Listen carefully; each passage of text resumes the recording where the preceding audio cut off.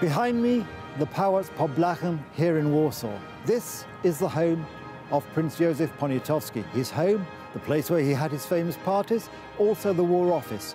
Who was Józef Poniatowski? He was in fact a major figure in Polish history. Patriot, general, Minister of War, sometime Marshal of France. Join me in this episode of Poland Daily History, where we learn more about this remarkable Polish figure.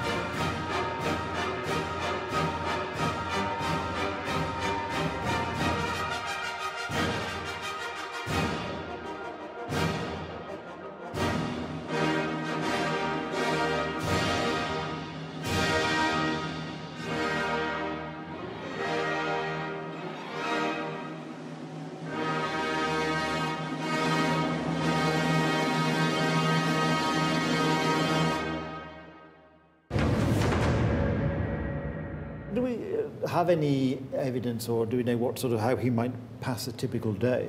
I mean, what did he get up early in the morning? He was a hard-working guy. Yeah. I mean, since 1808, and there was a lot of work in the ministry. You had to build up an army from scratch. In fact. So yes, there was no army in the partitioned Poland. No, build up a ministry and build up all the administrative apparatus to make without it function. without computers, everything written by hand. But you see, we have a completely different perception, because in that time, the amount of work which governments did was very, very small. I remember reading, for example, the British Foreign Office at the time had 2 clerks writing the letters, and they could do all their work by lunchtime. And you can't imagine it.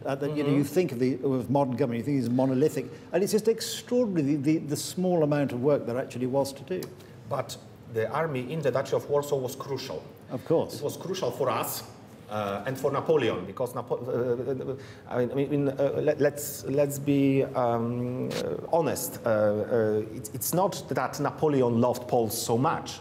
I mean, they were useful, and this was actually, especially after 1809, it was the outpost of the French Empire, a loyal one, of course. But for Napoleon, the Duchy of Warsaw was mainly a training camp for a huge army.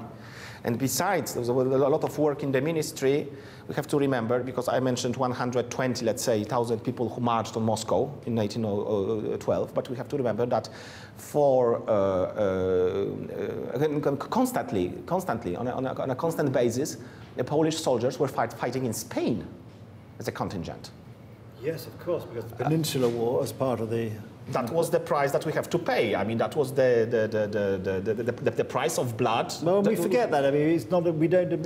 You make a good point. We don't immediately think of that. I mean, we think. I mean, as an Englishman, I think of the Peninsular Campaign, Wellington, and all this constant retreating to and from Portugal and attacking Spain. And of course, you imagine the French. And when we, in our consciousness, it's not actually clear, as it obviously should be, that there were as many Polish soldiers involved as there actually were.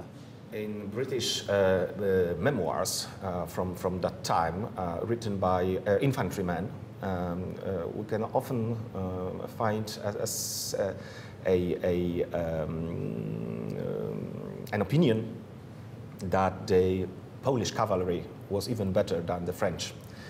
And for example, in the Battle of Albuera in 1811, which was a decisive battle, because after that battle, the British entered for good the peninsular, because they were contained to Portugal. That's right. They were Wellington would lead the troops out on campaigns and retreat behind the town. Exactly. So Albuera is kind of decisive. It's a decisive battle, and in that battle, here I'll talk about a bit private. There was a regiment of Polish cavalry, Lanciers de la Vistule, so lanciers of the Vistula, and one of the officers serving in that regiment was my great Stanisław Kostanecki.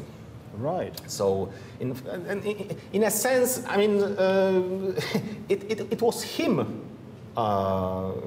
this man, Stanisław Kostanecki. Thanks to him, I discovered Napoleon and became interested in history. Yeah. But I think that's the one thing about history. If history becomes a sort of personal experience, and there's some link, it becomes far more relevant. I think we live in an age where so many people seem to think, well, history is boring, it's old, and it doesn't matter. And really, I know. It depends on who's talking. Well, exactly. But some people can talk about history in such a passionate way. Well, exactly. I mean, it's all about, because it actually they are interesting stories, and people, you know, don't necessarily, for example, take contemporary culture. The series Game of Thrones is actually inspired by the British Wars of the Roses. Mm-hmm. So history is there all the time. You just have to find sense in history, exactly. and then the rest follows. And hopefully read or see people who make history interesting, because some of these are fascinating stories, and it's not just the stories themselves, but also the links that they have with individuals which are relevant today. As in your case. That's what I like very much. Micro-history put in a context of major history, macro history. Exactly, and that's what really brings it to life, I think.